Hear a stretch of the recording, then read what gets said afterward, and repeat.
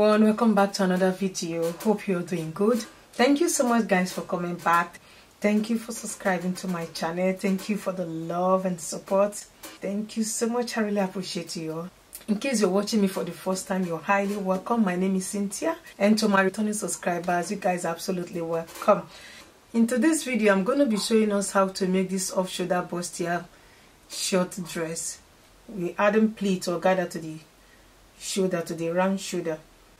So that's what we're going to be making today. So these are the items we'll be needing for this tutorial. I have about 3 yards of fabric here, but I don't know the name. You can use any fabric of your choice. I have my lining and my light interfacing. I have about 3 to 4 yards of crinoline.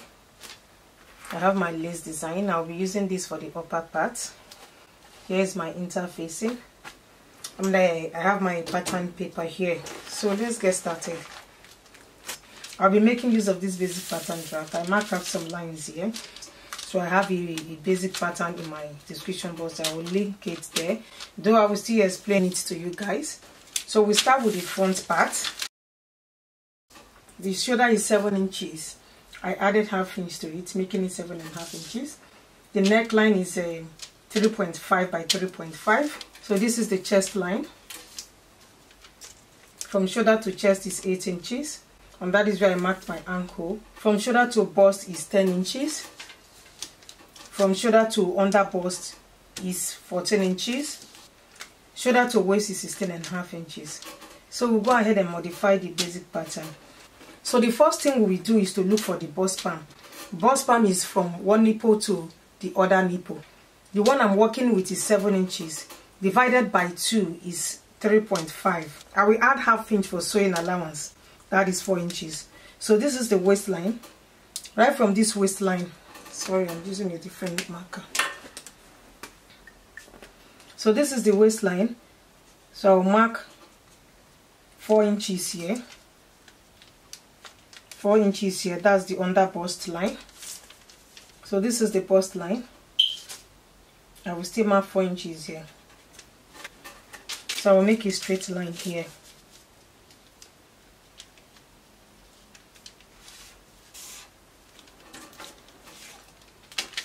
So what we are going to do next is to impute the dart measurement, which is a little bit busty. The bigger the bust, the bigger dart impute.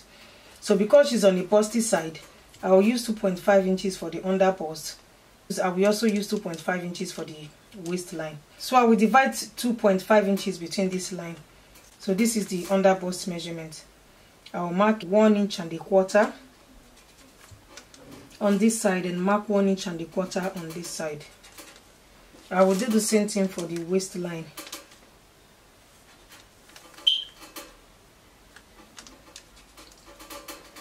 So I will come down 1 inch from the bust line and go up 1 inch from the bust line.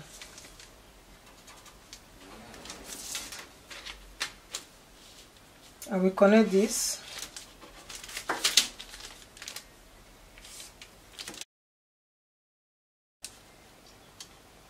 I will also connect it to this 1 inch below the bust line.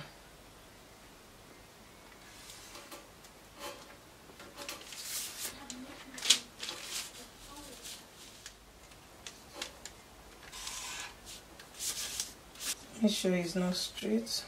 Okay. I will check what I have here. This is from the bust to the under bust. So I have 4 inches here. So I will mark 4 inches round. I will make 4 inches dots. I will just mark it round. I'm making a 2 dress, so I need to take the accurate measurement. I want you guys to understand what I'm doing. That is why I'm placing this. I know this measurement is not really necessary.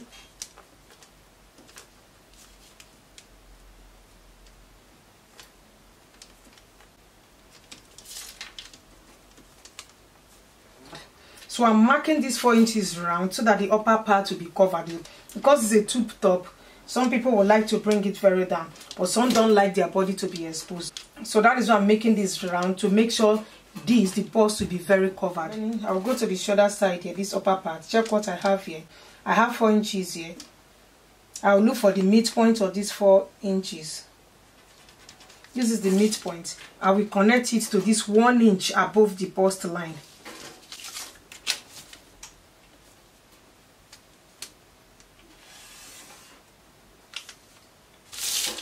So what I'm going to do is to impute the dart. Whatever I have here, I will place it here. This is the upper part. This is 2.5 inches. I will still divide the 2.5 inches between this line here. That's the upper part. I will mark 1.5 inches on each side.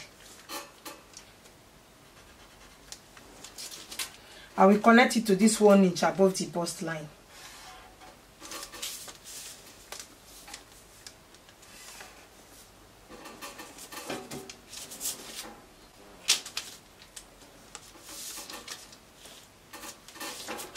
So what we are going to do now is to impute the neckline. But this is an off-shoulder blouse.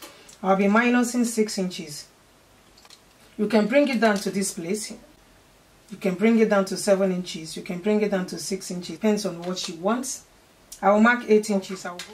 Right from the bust line, I will go up by 1 inch. So this is the neckline. I will be making a sweetheart neckline. You can leave it like this. You can go up by 1 inch. But for this, I will just go up by ½ inch. Then I will connect it like so, bring it to the neckline, and take it to the armhole. I know the easiest method to make is to draft it direct to the fabric while you minus use the off shoulder. I don't want to use that method because I will not be able to get this cup line very well. That is why I'm drafting it on the pattern paper, then I will transfer it to the fabric. We'll go ahead and take the measurement. The bust measurement is 40 inches. Divided by 4 is 10 inches. So this is 10 inches. I will add this 2.5 inches back because I'll be cutting it out. So I will add it back, then add 1.5 inches for sewing allowance. So I'm going to extend the line. So I will just take it like so. I will still mark the same measurement for the bust line. I'll bring it to the bust line. I will place a quarter of our waist measurement here. A quarter of our waist measurement is 8.5 inches. I will add these 2 inches back and add 1.5 inches for sewing allowance. That's 4 inches altogether. I will use the waist measurement for the under bust and the waistline. So I'll mark 8.5 inches here. 8.5, then add 4 inches to it. So I'll go ahead and connect it.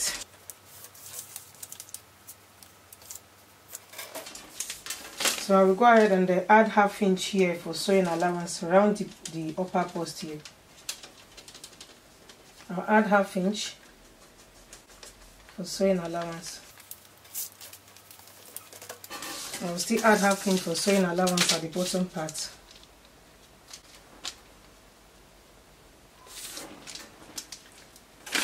So that's it for the front part. We move over to the back side. So I've already marked out some lines here. The back neckline is 3.5 inches and the depth is 1.5 inches. So this is the chest line. And this is the waistline, 16.5 inches. I've already imputed the dart measurement, which is 4 inches plus sewing allowance. So I marked about 6.5 inches. That's the length of the dart. So what we are going to do is to place the circumference measurement. A quarter of the bust measurement is 10 inches. Remember, 1.5 inches is our sewing allowance for the front part. I will still add 1.5 inches for sewing allowance here. A quarter of our waist measurement is 8.5 inches plus 1.5 inches for sewing allowance. And I add 1 inch for this dart. The back dart is just 1 inch. So this is the zip allowance, it's 1.5 inches. So right on the waistline here, I will go inside by ½ inch and then mark a straight line here, just to have a very nice and flat zip at the back. So you take it up like so. I'll go ahead and connect it. I will add ½ inch here, that's the sewing allowance. So I will go and create the neckline. So we're making a tube dress or top. The back is usually deeper than the front part. So for this, I will go down by 2 inches right from the chest line. Then now we make a curve here like so.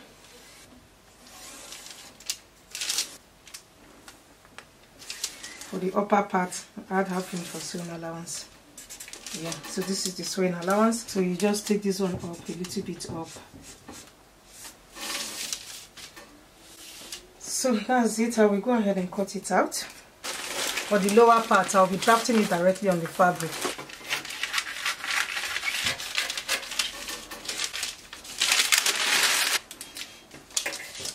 So this is the dart to cut it out.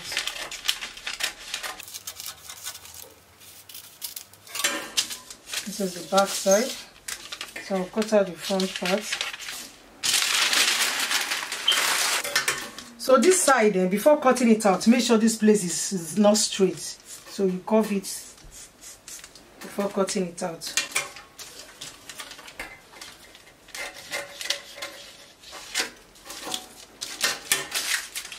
So this is the front part, and then this is the back. I will cut this out before we cut out the down part. Just transfer it on my fabric.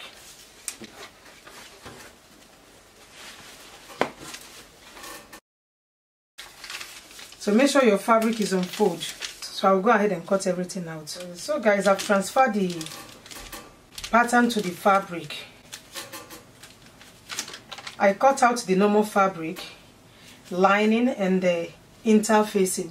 I'm adding a very light interfacing to it. I did the same thing for all of them. I will iron the interfacing to the normal fabric. What we are going to do next is to cut out the down part. That's the skirt part of it.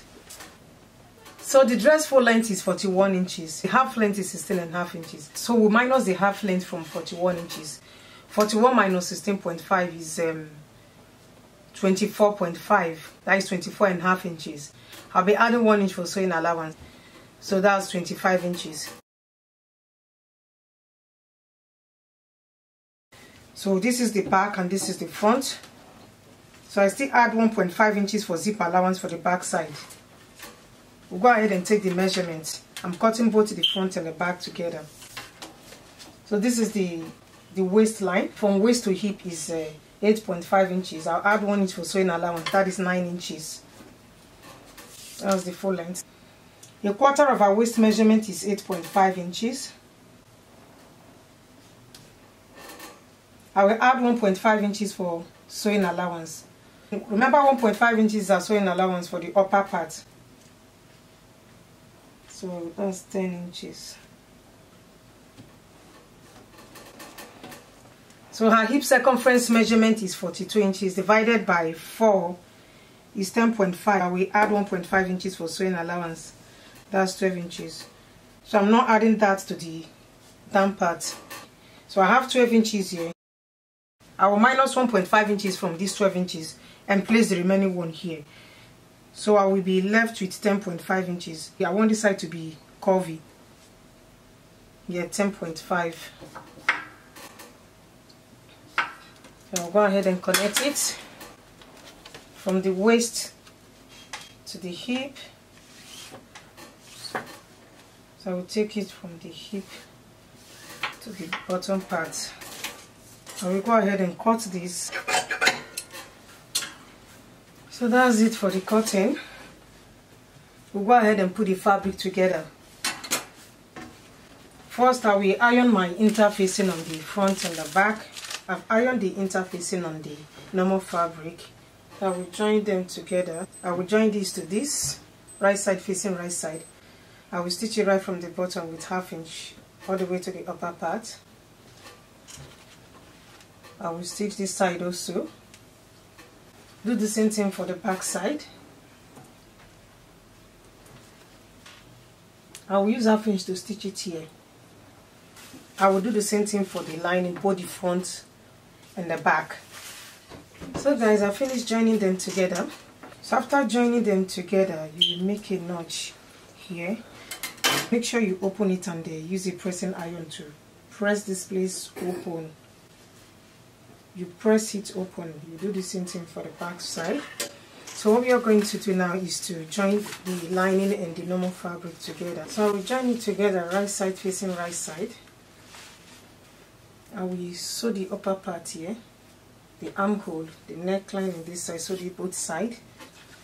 I will turn it right from this side. So after I've done that, I will join this to the upper part. I will join it like so, right side facing right side. Use half inch to join them together. I will do the same thing for the back side. I will join them on the waistline here. So guys, I finished joining the upper part to the down part. This is the back side, and this is the front. Next is for us to add zip to the back side and then join the sides together. So this is the back side. My zip is up to here. I will stitch up this side, place my zip like so. So I use my zip allowance to attach the zip. So after I've done that, I will join the front and the back together, right side facing right side.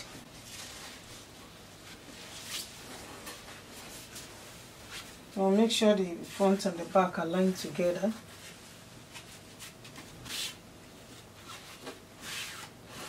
So I'll place the bust measurement, waist and the hip measurement. I will just turn it to the back side. I will place my bust measurement here. It's folded into two now. You place half of the bust measurement, which is 20 inches. I'll mark 20 inches here. The waist is 17 inches. Mark 17 inches here. I will take it right from here to here. And go to the hip line. The hip is 21 inches. I'll mark it like so. So I'll take it like so. I didn't add lining to the down part. I will stitch it all the way to the bottom, then hem the bottom part.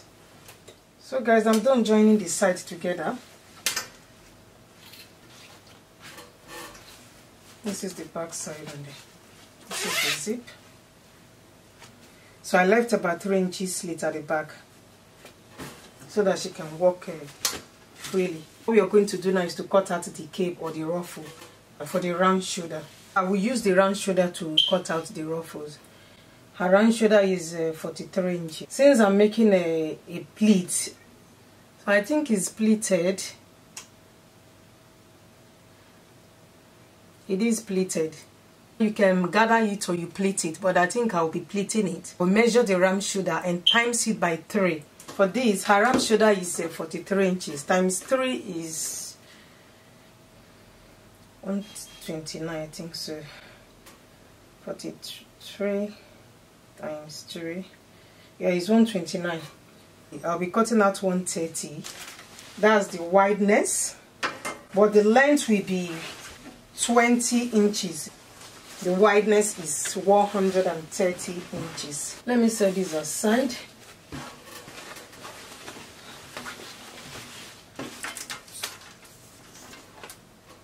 So this is 20 inches.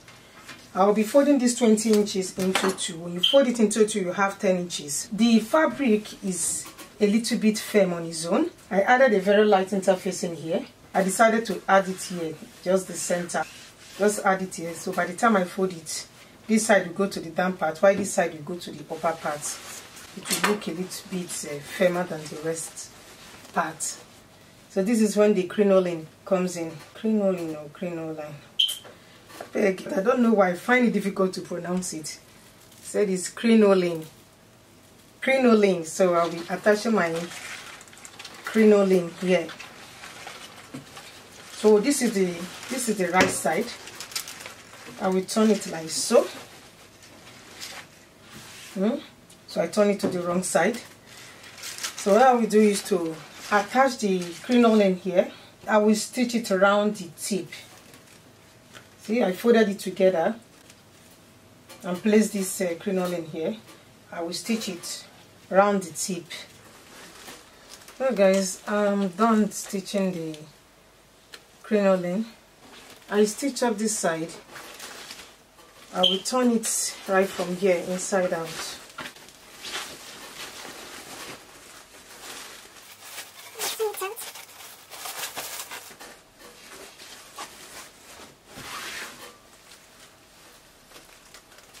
So I've turned it inside out. I will close this side.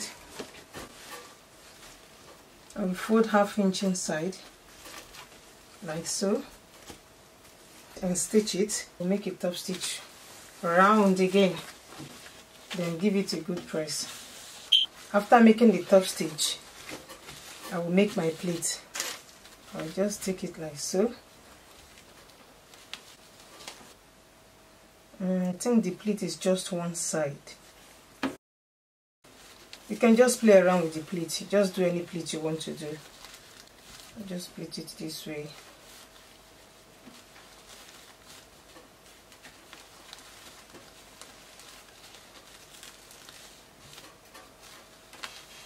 I'll pleat it up to 43 or 44 inches. I'll add 1 inch to it. Remember, her round shoulder is 43 inches.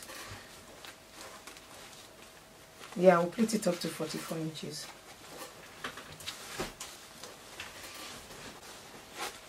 So this is how I'm going to pleat it all through. I'll pleat it around. If you like, you can make a gather here. So after pleating it, I'll use this to cover up the stitch. If you're making a gather, you just make a double stitch here and pull it. If you're making a pleat, you just pleat it around and use this to cover up the pleats. Whether you're making a gather or pleat, you use this to cover it up. I wanted to use this. The purple is just too much. This is a bit calm. I will use this. This design has some silver in it. So I will go and stitch it up and show you guys. So guys, I've finished attaching the ruffle. So I ended up attaching it on both sides. If you want to have a bouncing effect, you attach it on both sides. So this is the lace design. I use it to cover up the stitch I made. And I have to split it into two. So remember, we have 44 inches. So this is 22 inches and this is 22 inches.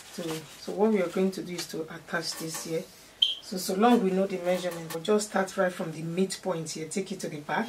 Remember the armhole, we need some that we form the sleeve. Is it the sleeve? Yeah.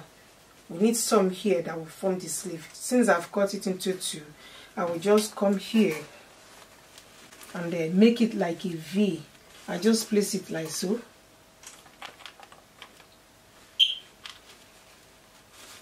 I will take this other side and place it like a V also. So this lace design will form a V shape. Hope you guys can see it very well. Make it like so. And you take this side to the back side. So I will turn it to the back side. This will go to the back zip. So you just take a 1/2 inch inside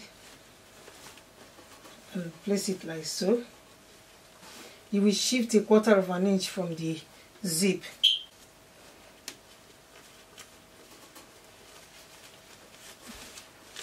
So I will take this other side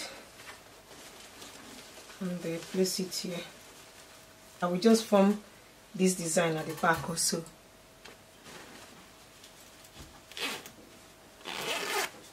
So I'll zip it back in there. So you will attach it here just at the tip here. Maybe you can come down 1 inch from the tip, or you just attach it around on the tip here. You just attach it around the neckline. Attach it around the tip.